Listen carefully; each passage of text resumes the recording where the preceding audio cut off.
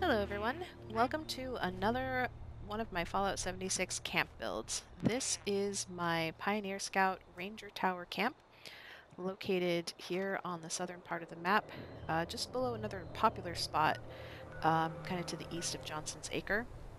And I picked this spot because I wanted a really good view to build a Ranger Tower. There's a fantastic view of the mire, and I also wanted to be on some water. And so you can see that when you first fast travel to my camp, you start off in this cozy little campground spot with a little campfire, and I've got my Campfire Tales tent here on a little platform because these things are impossible to place on the ground directly, and really lovely view when you first wake up and look out in the morning.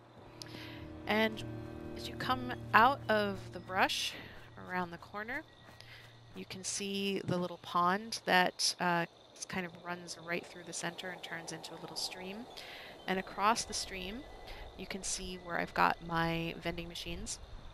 And up that cliff, there's another similar pond that's also a really popular spot for people to build. They're just really beautiful spots with great views, which is what I wanted.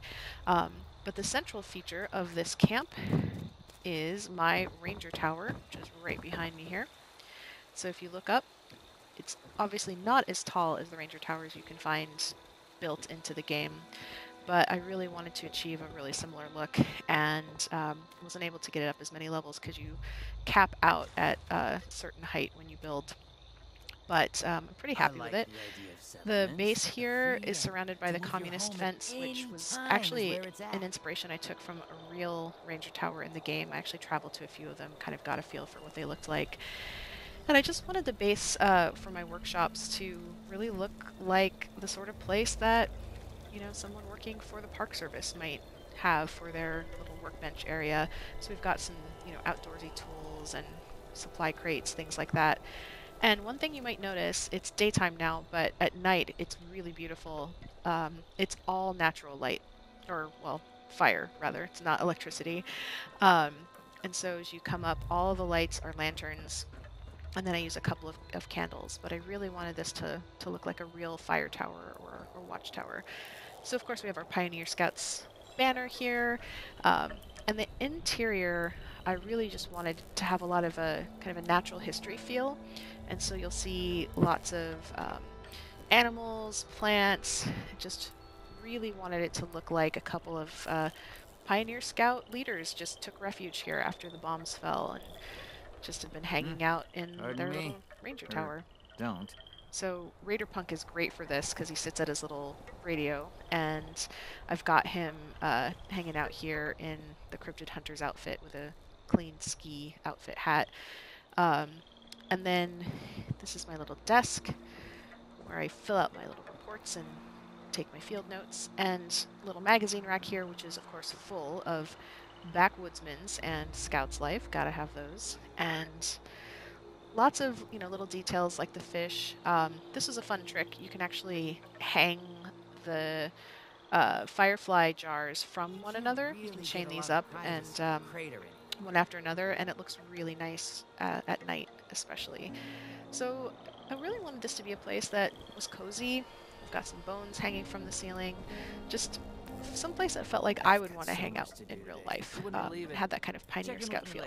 When you come outside, as I said, you can see this really amazing view, especially when the bombs drop. It's pretty incredible that you can see the nukes really well. This is really serving no function at all, except for the fact that I really wanted to have Raider Punk have a satellite dish, and so this solar panel is completely for that.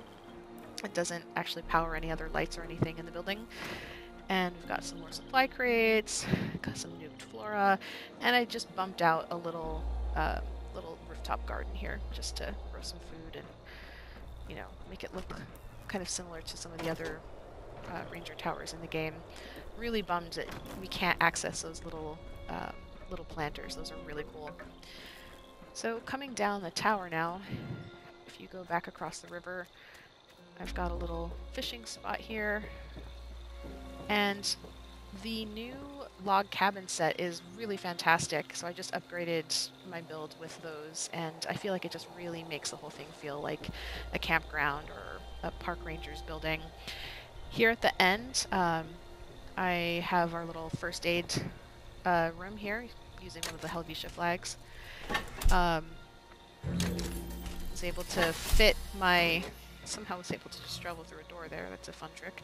I was able to fit my decontamination shower and the symptomatic in one room, which was fun. So that's your sort of first aid station if you're out hiking.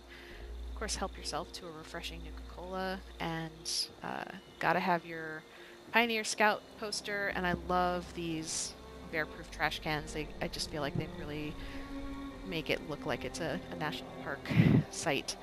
Inside, I was able to fit all 4 of my vending machines in a 2 by 1 floor, thanks to the handy mat trick. So you can see that underneath every one of these is one of those mats, and it was a lot of work, but I was able to actually squeeze all of these in together.